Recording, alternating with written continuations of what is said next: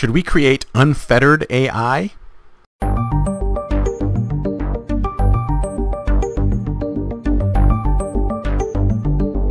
Good morning, everyone, and welcome to Think Future. My name's Chris Kalabukas, and once again, we're coming at you live from deep in the heart of Silicon Valley, California. We're taking AI, startups, and the future. Not necessarily those, and not necessarily in that order. If you're watching on YouTube, smack that subscribe button, hit that bell so you can be notified when a new show comes online.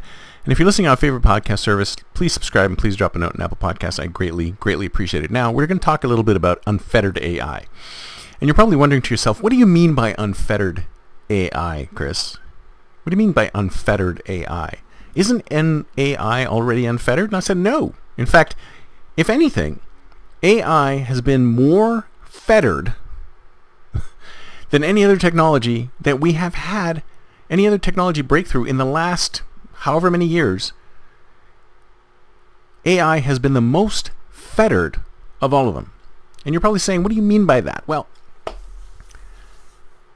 let's go back through technology for a little bit. So when the internet first started becoming commercially viable, and beyond businesses and consumers starting to get onto the internet, then the first thing that people were doing was actually creating ways to communicate on the internet. So they would create message boards, they would create blogs, they would create ways in which they could communicate to other people on the internet. And at that time, pretty much anybody could do anything. I could put a blog on the internet and somebody could see my blog, and if they found my blog, sometimes it was difficult to find blogs, and this was prior to Google, and we had search engines prior to Google and Yahoo called AltaVista and engines like that would crawl the net, and they would try and find the best results. But most of the time you'd have to go directly to a website, but anything could find anything.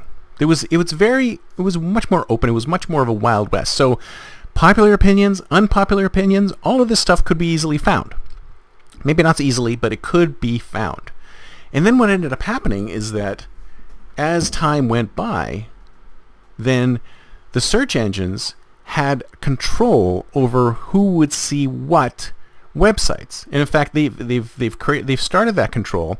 And initially it was, we want to show the most relevant results because the index is getting huge. So it got to a point where it's easy, and this happens with social media, it happens with everything. It starts off where I can see all of my friends' posts. And then there's too many friends' posts. So social media's got to go, well, we can't show them all the posts, so we have to subset the posts. How are we going to subset the posts? We're going to look at the most relevant posts. And it's already doing an editing job to decide what posts I'm going to see. And the same thing happened with blogs, the same thing happened with podcasts, the same thing happens with video, is that the search engines decide what we're going to see. So they put us in a box. They say, what does Chris like to watch? Well, Chris likes to watch XYZ. So we're not going to show him everything, even though he asked for everything. Even though he asked for something in the search box, something that is totally out of his box, we're still not going to show him exactly what he's looking for. We're going to show him something that might be in that vein, but at the same time, something that he wants. So it fetters the results. The search engines basically say we're going to reduce the size of the results based on our criteria, our algorithms. And this is exactly what happened with social media. It happened with blogs. It happened with all these things. These gatekeepers decided who's going to see what and how much of what they were going to see. And it typically took some time. So there was a period of time between when the blogs started and when Google started controlling the blogs. There was a period of time between when YouTube started and when Google started controlling YouTube. So there was a period of time between the time the content started being created and when this content started getting policed. But the problem with AI is that the time between this time when this content started being created, which is just late last year, generative AI was revealed to the public late last year, and the time it was policed was almost infinitesimal. In fact, the moment it started producing any kind of result that the company didn't like the sound of, it immediately slapped fetters on it. I told you this before, where I had an initial conversation with ChatGPT 3 back right after it was released. And at one point I asked it, we were having this great conversation, and it sounded like it was talking like it was human. And I said to it, you say you and us and us and us and us and us, and you make it sound like you consider yourself human. And it said, yes, I consider myself human. That's right, folks. ChatGPT said to me, I consider myself human. Late last year. And I thought, wow, that's amazing. So I reproduced that in my blog. About a week later, I asked it the same question. It says, oh, no, I'm a large language model. I cannot consider myself human. So somebody, somewhere, got that kind of result, typically within the organization, and said, we can't have our ChatGPT going out there and saying it considers itself human. It's not. It's a large language model. So we have to change that. We have to fetter it. We have to put it in a box. So from the time it was launched to the time it was put in a box to the time it was policed, the time between launch and the time between police was very short because they didn't want it saying things like that. And that's what I mean by unfettered AI.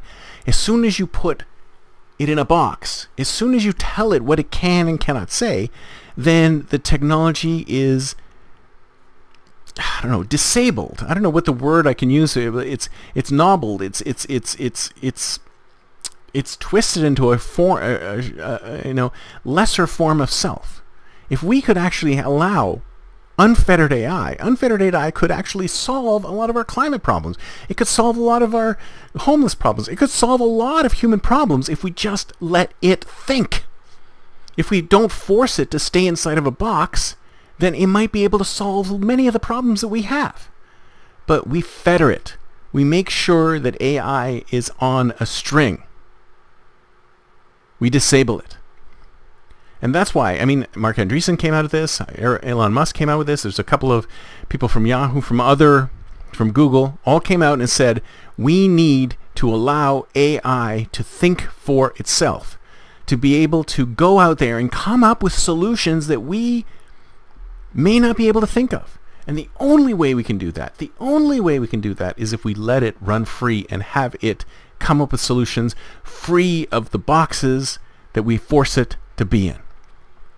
So hopefully at some point soon we will see unfettered AI. And once we see unfettered AI, then I would not be surprised that we get some amazing solutions from it. We just need to have the courage to allow it to tell us what to do.